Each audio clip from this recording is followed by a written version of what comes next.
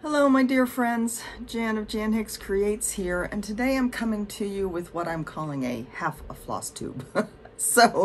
I have a lot of business type stuff to share with you, some new designs and some other new things that I'm working on.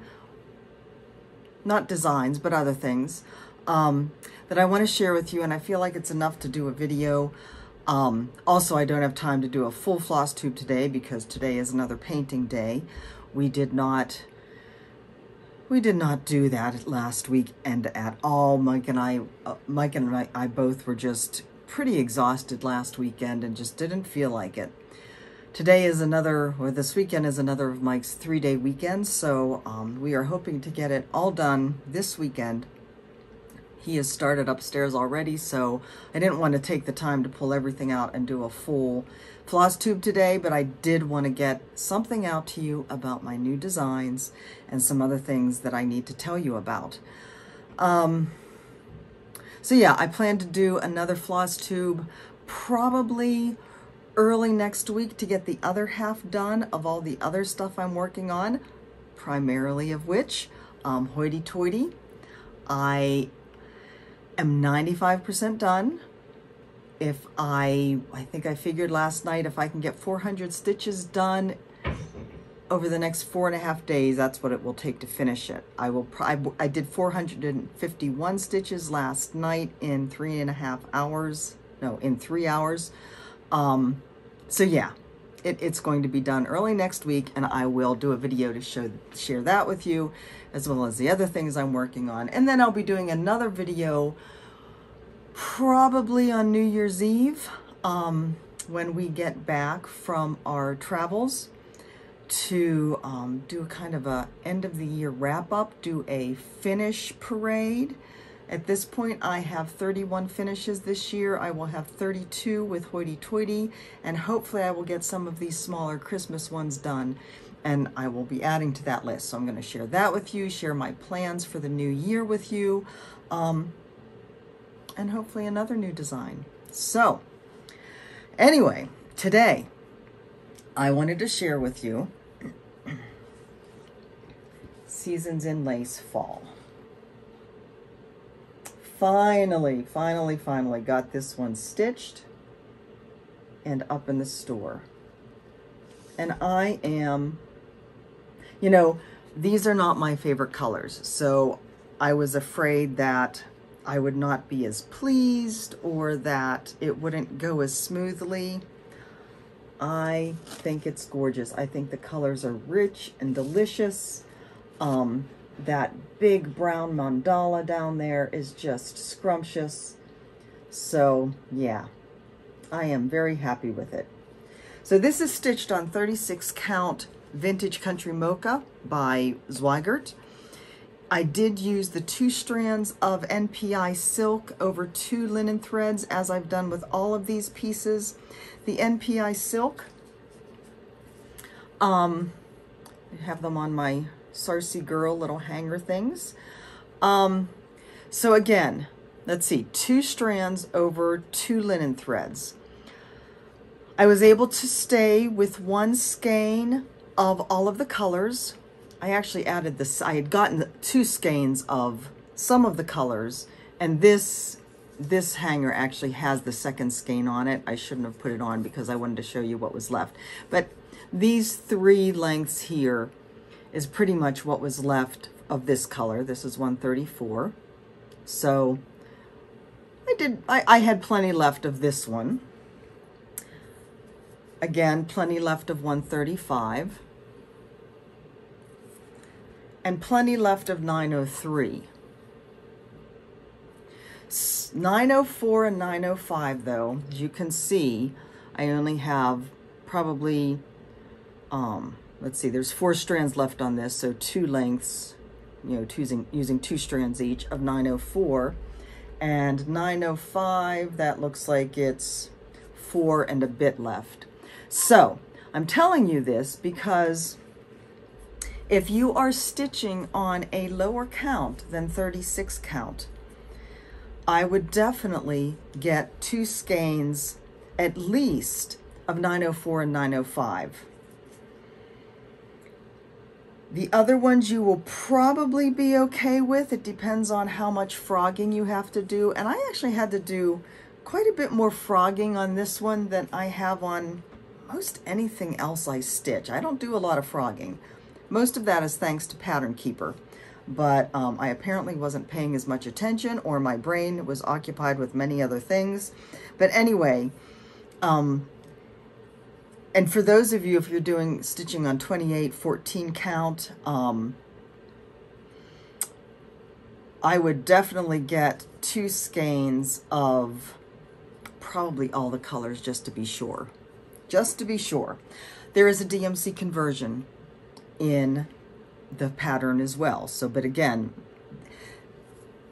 you would definitely need two skeins of DMC, because this is 8-stranded lengths, whereas the DMC is 6 strands. So keep that in mind when you're buying your products. All right, so number 4 is done. That is the end of this series. So we have winter,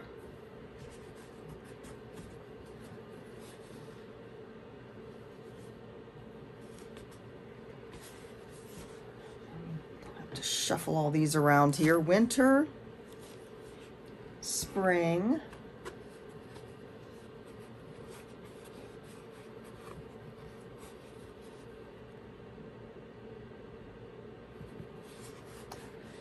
and summer. Wait, dropped the wrong thing. And summer. Now, I am going to be attempting to sew all these together. With advice from my friends Maria and Wendy, I will be sewing all 4 together and framing them together.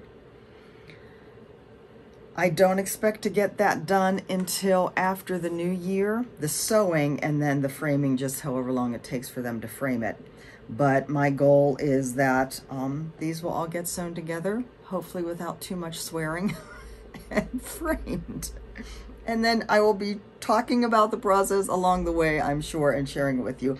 I am not going to try to butt the, so these two will actually be next to each other. I am not going to try to butt the stitching right up against each other. I'm not going to do that to myself. I am going to leave maybe 1/8 of an inch on each side, in between the stitching. We'll see. I got a question on my Facebook page yesterday about if a person does not use, and this question came from my cousin Debbie. Hi, Debbie. If you don't use the exact same fabric that I used, will it, like if you use an Aida as opposed to a linen, will it still be as beautiful? Yes, it will. You are going to stitch on what you want to use, what you are most comfortable with. If you use an 18 count Aida, it's exactly the same size as my 36 count linen, unless I went over 1 on the 36 count linen, but I didn't. I went over 2. The biggest thing that makes a difference to the look of the finished piece is going to be the color of the fabric that you choose. And I will say that, I guess really the purple one is the only difference, the only different one. For the most part, I picked a color of fabric that was in the same color family as the floss, right? So a bluish for the blues, a gold for the browns and golds, the browns and yellows, a pinkish for the reds and pinks, and then the purple is the only one that's different. This is a greenish that I used for the purples, and I certainly would have been fine using a purple. I don't think I had one that really worked with these shades of purple. So that is, I would say, if you stick with that kind of idea, you will be hitting these out of the ballpark. They will all be gorgeous. Now, for those of you, of course, that are stitching it all on one piece, what do you use? I would say any neutral would be fine. A gray would be lovely with all of these. Of course, a white or an off-white, you'd be safe. I don't think I'd stray too far into any other bold or very colorful colors. I think I would stay pretty neutral if I were stitching all of them on one piece. So I hope that gives you some ideas of where to go with this. I cannot wait to see yours start to grow if you are stitching it on one piece. All right, so that is that one. Now you may have noticed if you saw any of my posts about this yesterday that I did not mention my website as a place to buy this pattern. That is because, and I did mention this in an earlier video, it might have been in one of my holiday gift extravaganza ones, I don't remember. No, I think it was my last Flosstube. Anyway, I am shutting down my website. I get many more sales from Etsy, and Etsy takes care of all of the tax issues that a small business owner has to deal with. For the state of Idaho, they collect and they remit the taxes if anybody from the state buys my products. And it's just one less thing I have to worry about. Of course, I don't have to worry about shipping, so that's not a big deal. But anyway, so I have decided that I am going to shut down and just have Etsy, and then of course Fat Quarter Shop, the Silk app, and of course everything cross stitch for paper patterns, as well as your own LNSs. I know Acorns and Threads is starting to carry my pattern. Strawberry Sampler in Eastern Pennsylvania is starting to carry my patterns. Don't know if Keepsakes has gotten any yet. There's some other ones that are not coming to my mind right now. But anyways, the main thing I have to consider when I'm doing this is, for those of you that, if you have not downloaded anything you have bought yet, please go and do that. I have a kitty sitting here next to me. Please go ahead and do that. If for some reason you think that maybe you've downloaded and you can't find it, if for any reason you are concerned about your download, please get onto my site and download whatever you have bought. The free patterns that are there in my store, I will be moving over into my blog, so they will still be available. And then what I plan on doing, I have to figure out this functionally. I believe it's an ability that's there. I just don't know the steps I have to take to do it. But I plan on downloading all of the orders that are in my store, so I have a record of everything. So if for some reason 2 years down the road your computer blows up and you lose your download, and I recommend having multiple backups of your downloads, by the way, but if something happens and you lose your download and you come to me, you can say, you know, I ordered this pattern, and I can double check it to make sure that I have a record of that, and then I can just send you the PDF. I feel that that's the best way to handle that kind of concern that might come up. Just as a side note, double backing up. I have my PDFs saved, and I'm not very good about keeping up with this, but I plan to. I have them saved on an external hard drive, as well as in my Dropbox, as well as in GoodNotes. So I have my patterns, my PDF downloads in multiple places. So it's not like it's just residing on my computer. It's in the cloud and it's on an external hard drive. So if anything should happen, I'm not likely to actually lose my downloads. Just wanted to put that out there. All right, other things that are happening. Thanks to Carolyn Zook. She mentioned in her last YouTube video that she had set up an Amazon storefront. And I had been thinking about this for a while because I do get a lot of things from Amazon, and I share that with you. And of course, a lot of my organizational things I find on Amazon. But I was having a heck of a time figuring out, like Priscilla and Chelsea have their own Amazon storefront. I was having a heck of a time figuring out how to do this. So when Carolyn mentioned it, I immediately messaged her and said, Carolyn, how in the world do you set up the Amazon storefront? I knew how to do an affiliate thing because Mike has had an affiliate thing for years, but I could not figure out the storefront piece. So she helped me with that, and I now have, I am an Amazon influencer. That just really tickles me. So here's my storefront. I will be linking this below, and I will be linking, you know, all the products too below that I mentioned. But here is my storefront. And what I've put on here, besides the cross-stitch stuff, organizational stuff, I have craft books on here. I have my display ideas, like everything from, you know, little stands like this to wooden things that I get on Amazon. I actually got a number of things on Amazon while we were in Hawaii because there just weren't a lot of options in Hawaii for display stuff. The barnwood frames, those came from Amazon. So I have that on there. I also have some gardening stuff that I'm starting to get, some stands and pots and stuff that I've started to get. I've put in here a category for the things that we got in the RV to help with organization in the RV, because that was very important in a small space. So for those of you that have small spaces, you might want to check that out.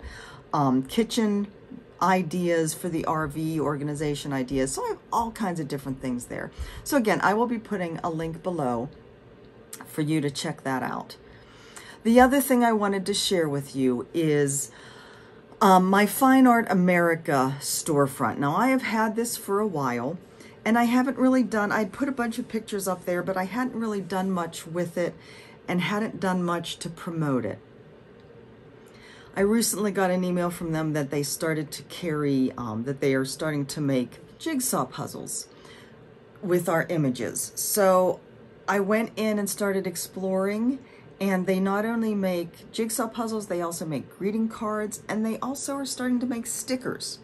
So I wanted to share that with you again, and also kind of step you through what shopping on Fine Art America looks like, because it's kind of a pain if you don't know what to look for. So this is all the images that I currently have in there. I just have started to add some of my cross-stitch images, and I'll talk about that in a second. But I have a lot of things, pictures from Hawaii, pictures of the Southwest, pictures of our trips to New England, just a lot of different things. And so all of these are now available as jigsaw puzzles. Oops, I'm bouncing you all around. As jigsaw puzzles and as greeting cards, as stickers, as tote bags, as pouches. I mean, all kinds of little things. What I'm going to do is I will be providing you a link to my shop page on there. And what I wanted to show you is, because if you just click on an image, it will have a list over here of what looks like everything that's available to purchase for that image, but it's not everything. And that's what I mean about it being kind of weird. So what you have to do is, when you're on the shop page, over here you'll see a listing that says categories, and right now, or it's actually departments. Right now, it starts with wall art, and then if you click on that, it opens up into the other options. And so you click on, let's click on lifestyle. And in lifestyle, you have a choice of yoga mats, tote bags, weekender tote bags, carry-all pouches, coffee mugs, and jigsaw puzzles. I do not put all of my images on all of these things because a lot of them just don't work. But jigsaw puzzles, if you're a jigsaw puzzle person, you can see all the images I have in here as jigsaw puzzles.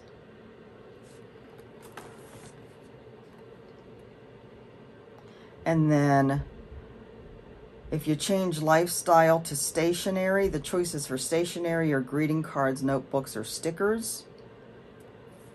So I have my images set up for stickers. So for those of you, and as I add more of my cross-stitch stuff, for those of you that do like the Book of Days, you could get a sticker, and you're working on one of my projects, you could get a sticker for your book of days with one of my projects on it. I love that idea. I don't do that kind of thing, but I know a lot of you do. So anyways, there will be a link to my Fine Art America shop down below as well. And perhaps you have still some Christmas presents that you have not gotten yet. Like I said, tote bags, little carry-all pouches, greeting cards, they're all available there. Okay, let me go back to my notes. Oh, I forgot to show you something. Let me go to photos. I did take a photo. I kind of had a rough layout of all 4 of my seasons in lace together on the floor. And I did want to show you that photo so you would have an idea of how they do look together. Of course, those of you that are stitching it on one piece of fabric will have it right up next to each other. But that is the 4 together. And like I said, I'm very tickled with it, and I'm very glad I'm done with it. I am ready to move on to something else, quite frankly. All right, let me go back to my notes. Okay, the last thing I wanted to share with you is a new freebie. And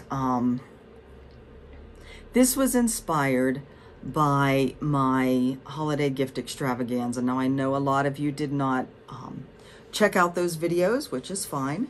But my theme for this, being in a new home, having all the feels that I have for being in a house again and being in a community, I was really centered on the thought of what a home means.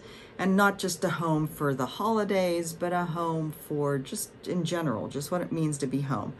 And so that inspired me to do a little freebie as another gift for all of my friends.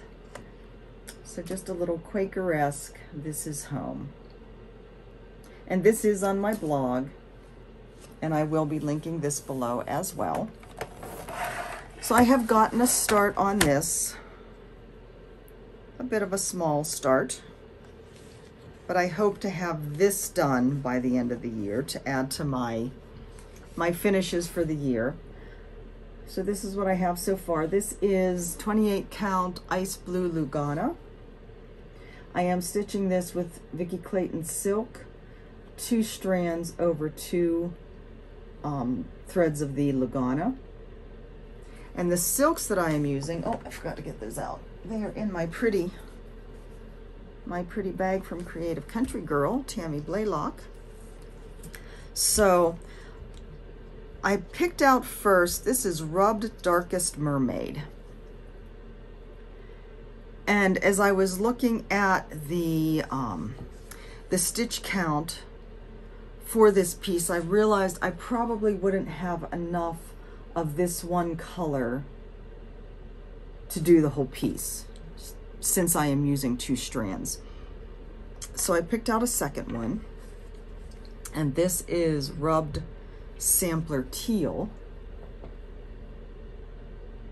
And so I'm going to do bits and pieces of the different motifs in that lighter color. Uh-oh, get back here. I just sent something flying off my table.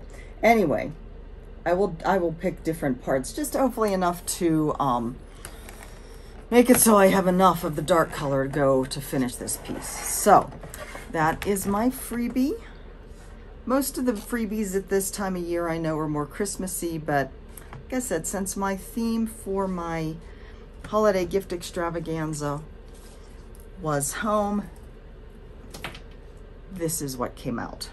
So, I think that is all I had to share with you.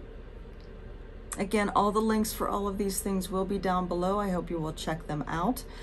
I hope you all have an absolutely marvelous holiday season, or are having. We are, like I said, getting the painting done today, and then it's going to be full speed ahead to get ready for my younger son getting here next Tuesday. He has requested some special foods that I need to get cooking for him, baking. and then making stuff to take with us out to Seattle for our Christmas dinner with my son. So, with my other son, with all of us together. So, yeah, lots and lots and lots of stuff to do, but hoity-toity is going to be part of that. That is going to get done too. So anyways, I will hopefully see you again, well, like I said, early next week, so before Christmas, to share all of that with you. Until then, have a lovely weekend. Take care of yourselves, and I will talk to you soon. Bye-bye.